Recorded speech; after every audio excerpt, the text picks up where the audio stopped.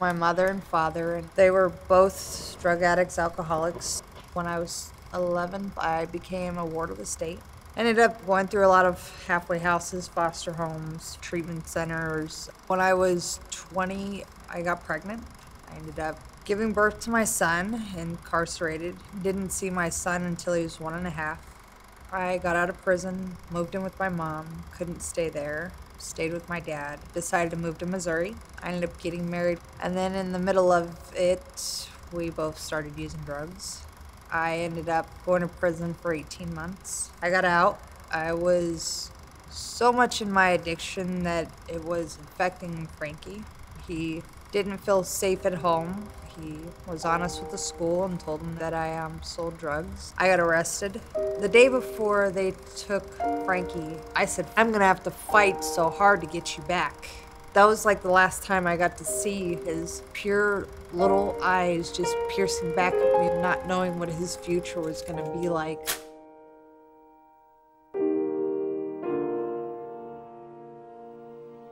While incarcerated, I stayed to what I needed to learn, what I needed to do, wrote my son every week.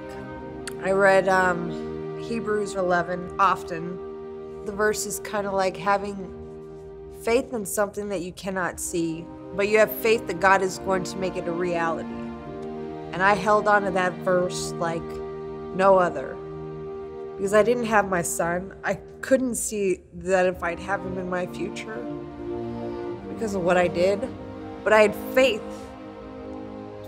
that somehow, some way, I was gonna get my son back. I heard about Catholic Charities. They helped me with necessities, food, clothing, transportation, find the places I needed to go to, a job opportunity. I went and took classes, just following an everyday program, focusing on my education. It was like a total flip. Having a consistent caseworker and the same person that knew my situation, that knew my goals, was key to it, because then I knew that I can actually tell this person how I really feel and tell them, how do I get over this hurdle I feel like I'm having? The hardest part was to go to court all the time, wanting the instant gratification, wanting that I need him now, I'm ready for him. It's funny how God works, because I was ready for him, but I wasn't fully ready for him. I just had to keep being persistent, keep working, and, you know, Catholic Charities, they helped me see the light at the end of the tunnel. There's a light. Now I just want to be the best mother I know how to be. Before, I couldn't wake him up to get him to school on time because I was on drugs. But now I get up every morning, get him ready for school. I do the mom stuff. I could be like, well, this assignment is past due, yo.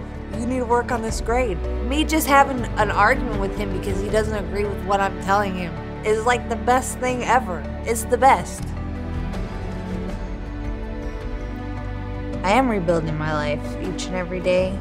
Having wonderful support, being honest with yourself and other people will guide you in the right path. I want Frankie to remember me as a non-quitter, as a forgiving person, a caring person. To remember that I always tried.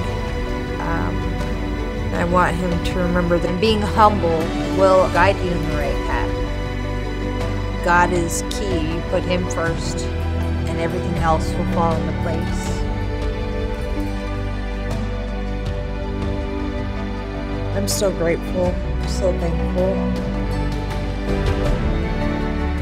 Frankie is what made my life a better life. To give him all that I can give him, he is what makes me who I am.